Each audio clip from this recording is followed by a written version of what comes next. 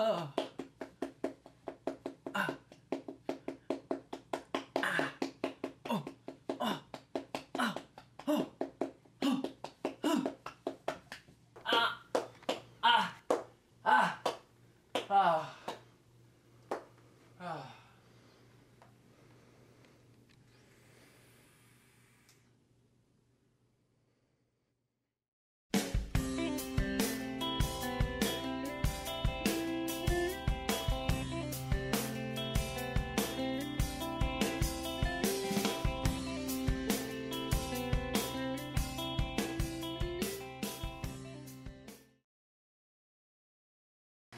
Welcome to DIY or Die, your last stop for vaping and doing it yourself. My name is Wayne, and this is my pool. One of my favorite treats in the summer is an orange creamsicle. I mean, the citrus, it's brought down by the creaminess of the vanilla and the creams. It's just a really great summertime treat. And I got a recipe for you so you can vape something like this in your mouth, into your lungs. It's delicious. Sometimes the way I get inspiration is I eat something and I taste it and I try to get all the notes of it. Something like this is very simple. You just taste orange, cream, vanilla, ice. Something like this is very simple. So maybe like you're first starting out, but it's really just orange, cream, dairy. Something like this is very simple. So when you're first starting out, you want to find something that you enjoy, but that it has simple flavor notes to it. You know, it's not very complex, there's not many layers to it. It's just a real nice, delicious treat. And that's the kind of vapes that you want to produce on your own once you start mixing by yourself. So, let's go inside and start mixing. It's too fucking hot out here. So the very first thing you want to do before you mix is bring up your recipe that you are ready to do. Now the way you're going to bring up your recipe is you're going to find one online, or you're going to have one that you've made up. You're going to download a program called Ejuice Me Up. That's probably the best one out right now. Hot Rod from ECF has a really great calculator as well. It's just, Ejuice Me Up is just a little more easier to use as a beginner. Type in the percentages of your flavorings down below. You'll see them. And then you want to go up to the top where it shows you the nicotine. Now you're going to type in the concentration of your nicotine. You're going to type in either if it's 100% VG, if it's 100% PG, or if it's 50-50. You're going to type in your target nicotine rate underneath that. And then you're going to type in the amount that you're going to make, whether it be 5 mil, 10 mil, 15, 30 mil.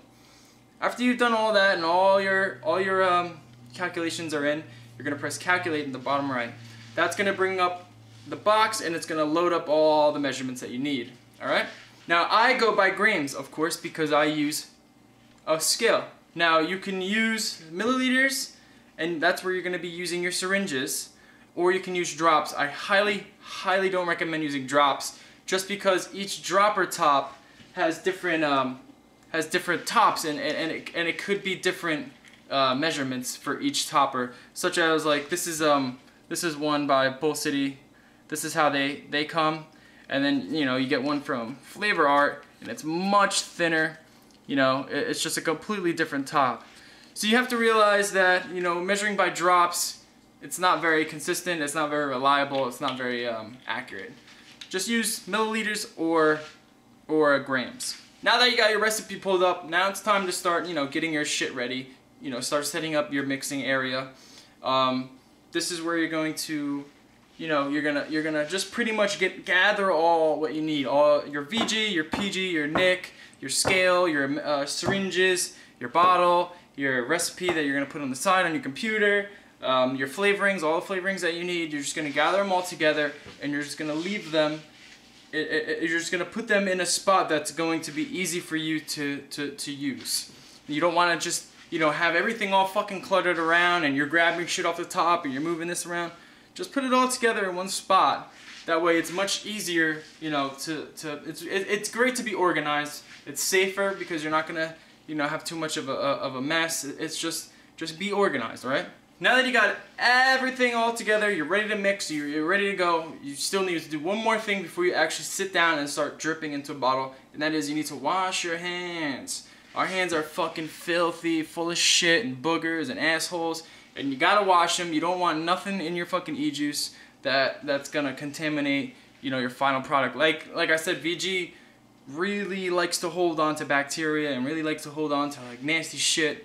So just make sure you wash your hands if you're not going to use gloves. If you are going to use gloves, wash your fucking hands anyway because you're a fucking dirty bastard. Just wash your goddamn hands and put some gloves on. Honestly, you should be using gloves just because it's not only is it safer, but it risks you, you know, getting your finger oils into anything, and the oils on your fingers is disgusting. It tastes nasty. You don't want that shit in your Ejuice, alright? Alright, so now we're getting into our mix. We're actually going to start sitting down and dripping into a bottle. We're doing orange creamsicle. Very linear flavor, very simple, very delicious. Not much to think about with an orange creamsicle bar.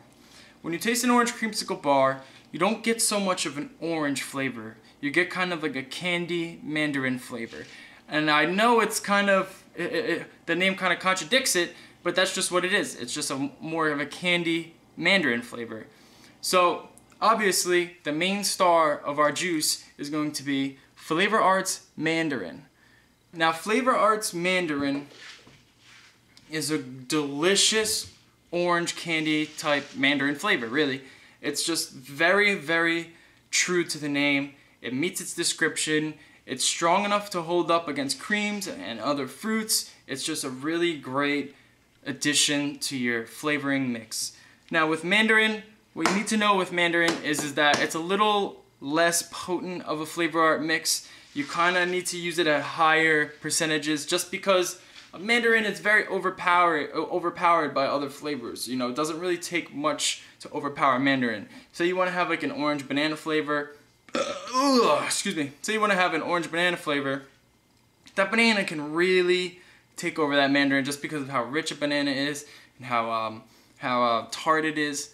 You know, you really need to use a higher percentage of this rather than, you know, the typical 1 to 2%.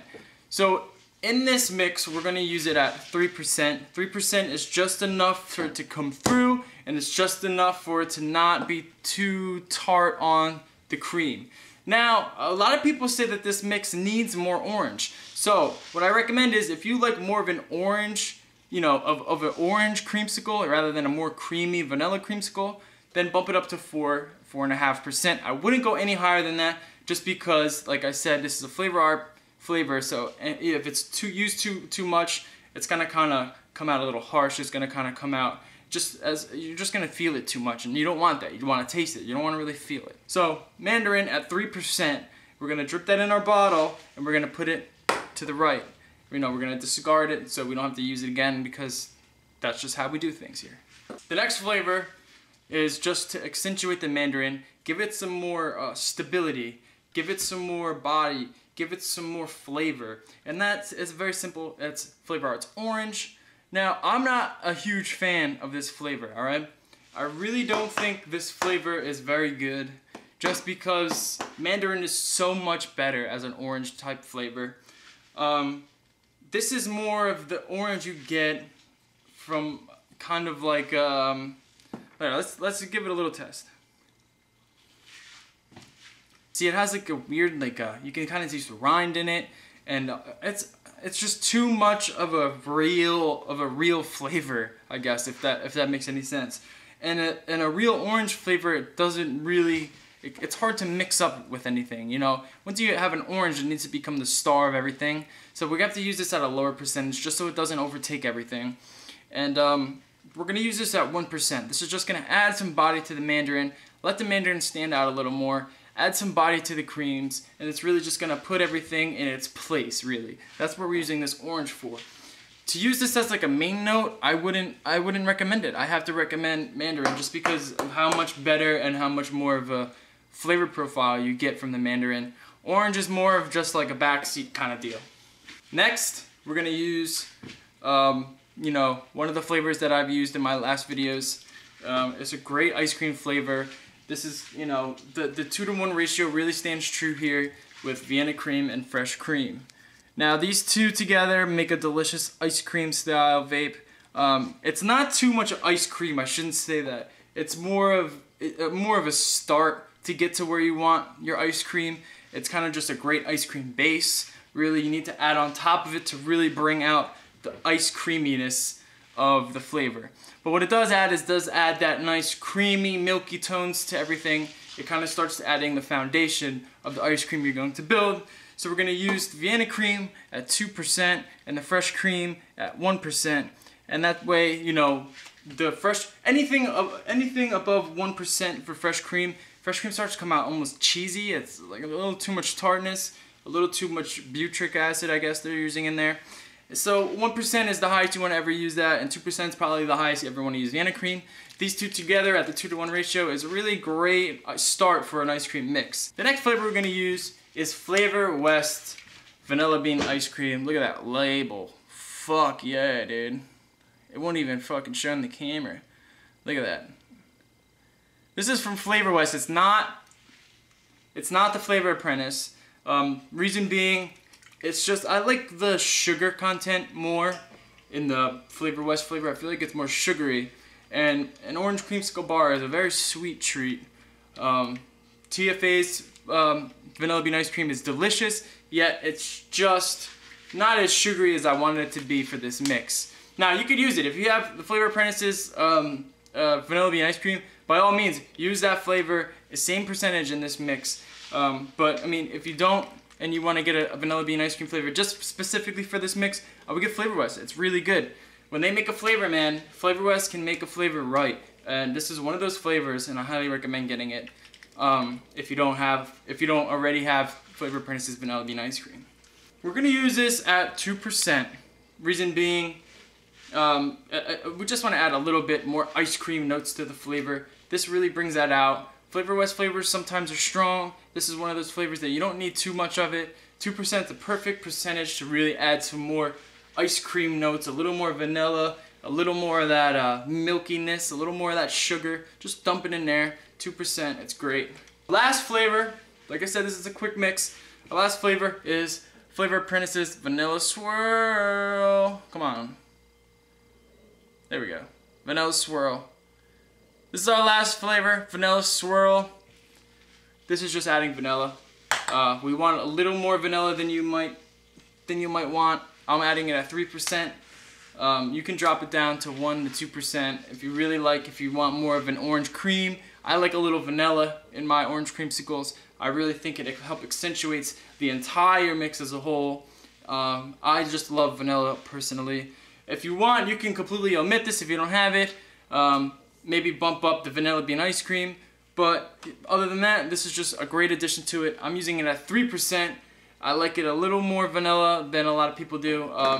You know, you could go anywhere from 0 to 3%. Add to taste, really. Now, I recommend this mix at around 80 VG, 20 PG. Reason being is I like a little more VG in this. It gives it more of a body, more fuller. It really helps accentuate the flavor of the ice cream a little more, as opposed to, you know, a softer or a harder, higher PG kind of mix. The more VG you have, the softer it is on the edges. You know, the more lighter it becomes, and it just kind of fills you up. And it really works well with ice cream vapes. So around 80 VG, 20 PG is a great place to mix this. You can even go max VG if you like. Now, don't forget, when you're working with nicotine, before you actually use the nicotine, you need to shake the fucking shit out of it. You constantly have to shake it. Especially with like a VG nicotine like this, it settles and you can get hot spots, and you don't want hot spots. You don't want a juice that's at a higher nicotine content than what you expect it to be. You know, you can make a 4 and it could turn out to be an 18 if you haven't mixed it the right way. And that's not good. You don't want to do that, all right? So mix. And when you think you're done mixing, mix it a little more. And then finally, before you use it, just mix it one more time. That should be plenty to mix it. Just mix your nicotine, especially if it's a VG concentrated nicotine. So that's it pretty much for this mix, for this recipe. There's really not much to it, man. I'm telling you, let this sit overnight. It's great as a shake and vape, but let it sit overnight and you have yourself a delicious orange creamsicle bar. A lot of people really love this flavor. It's so easy to make. It's so cheap. It's so cheap. It's so cheap to make. And it's great for the summertime. Even adding a little culotta to give that more, you know, real ice cream feeling to it, maybe like a drop or two per 30 milliliter. It's just really perfect for it. It's great summer vape. It's linear. You don't have to think too much about it. It's light on your palate. It's nice with the fucking beer or Corona. You know, it's just a really good summertime vape, and I highly recommend mixing this shit up. So I hope you liked this video. Like I said, I got bunch more videos on the way. I got the newbies video. I'm still editing. It's just taking some time. I got a bunch of other stuff coming that I can't really talk about. I got more recipes on the way. I know this isn't really a new recipe. I've had this recipe for a while. It's been out there for a while. I just really wanted to give you guys something real quick, really easy for those who haven't seen it. Please comment in the comment section if you have any questions. You could also email me at DIYOrDieVaping@gmail.com. I'm always trying to answer everyone's questions. Just, you know, just shoot me an email and I'll get back to you as quickly as possible. You can also follow me at NYLReclaw on Reddit. You can follow me at Wayne Walker on Instagram. You can follow me at DIYOrDieVaping on Twitter. That's just all my shit right there. You know, you guys want to follow me and what I'm doing and my recipes and what's going on with me.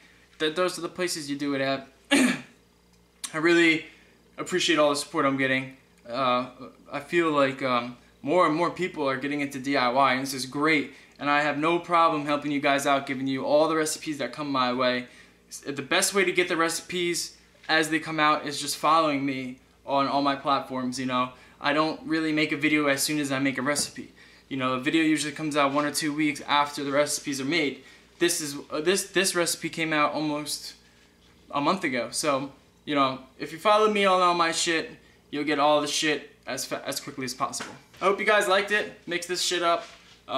You know, keep mixing, stay classy. Peace.